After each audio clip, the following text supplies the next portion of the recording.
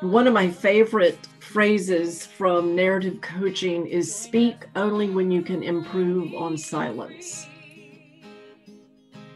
which is kind of an interesting way to think about that's how you listen. You just keep listening. Speak only when you can improve on silence. That is really, I think, especially for preachers. That's a challenge.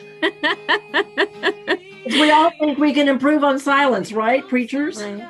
For preachers, for teachers, for so many people who are in the kind of line of work where you are expected to have something to say, to allow the silence to speak for itself is perhaps one of the most powerful lessons that we can learn. Mm-hmm. Yeah, I think that's right.